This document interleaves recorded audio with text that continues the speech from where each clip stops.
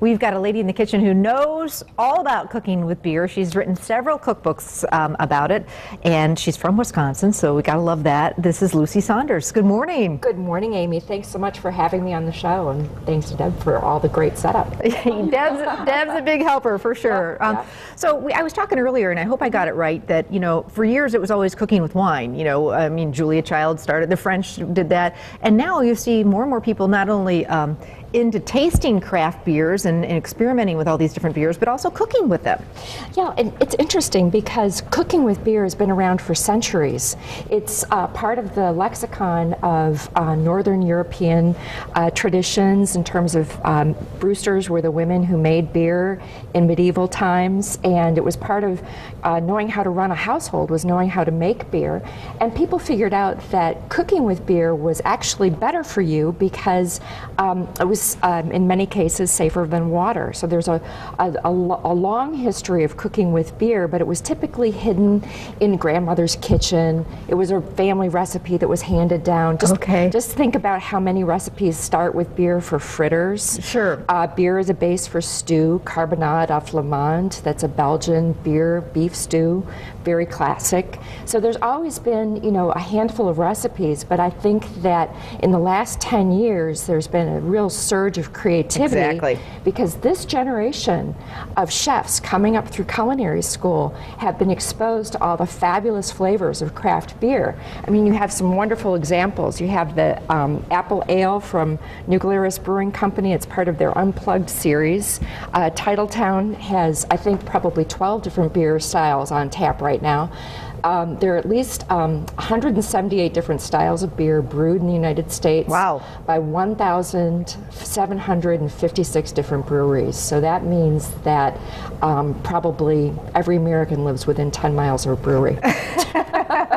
Fun to think about. All right, Right. I told you she knows her stuff about beer. So we're actually doing a salad with beer. So who thought, Yeah. you know, you usually wouldn't put that together, but it really works. Yeah. Okay. We're going to start with the salad dressing. Okay. There's some fresh chopped mint. Okay. And is this olive oil in here? That's olive oil based with apple cider vinegar. Okay. And next up we have some Dijon mustard. Okay. There's a little spatula. I got it right out of there. Yep. Okay. And some sugar and some salt. Okay. Just a pinch of that salt? Mm-hmm. Okay. Yep, just a pinch. And then if we can add a little ground pepper. You bet. Yep. That looks about right. Okay. And whisk that into an emulsion. We've got fennel apple salad, but one of the bases of this salad that makes it especially crunchy and a nice alternative to coleslaw is jicama.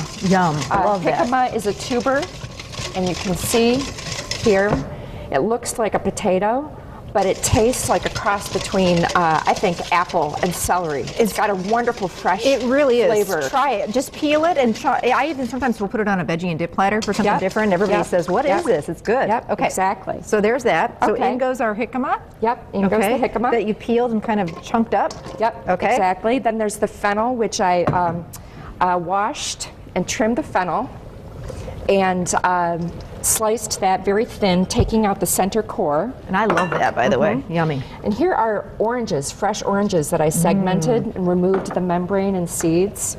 Here's the apple. Gorgeous. Here is the sliced red pepper, very thin, How pretty is and this? diced red onion. You bet.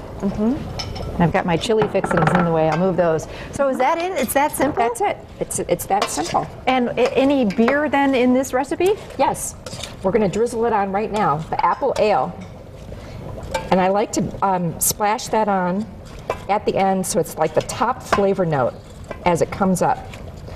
And you make this ahead of time and let it marinate, and it's a wonderful alternative to coleslaw, Which can get a little boring, you know. Especially since the ingredients can all sit at room temperature. Love that. I mean, Yeah. instead of coleslaw with your brats or a potato salad, maybe think about doing this and really wow everybody. Look at the color in that. Just gorgeous colors. And you can say there's a little bear in there. So Yes, it's a wonderful flavor, this apple ale. Now, there are other brands available, apple ale. And also, if you can't find apple ale, then you can use a hard cider. And it basically has some apple juice in it, or real apple in it. It actually is, the New Glarus apple beer is actually made with real apples. You can smell it in there. Yeah. Wow, delicious. Yeah. Now, the cookbook is called The Best of American Beer and Food, and it's published by Brewers Publication out of Boulder, Colorado. And it has recipes from brew pubs and breweries all across North America. Yum. Even dessert. So we're going to make a dessert with beer. Biramisu coming up. So thanks so much to Lucy. Thanks Lucy's so much, going to Amy. stick around. And coming up next, some more fun ideas with beer. So don't go anywhere because we'll be back.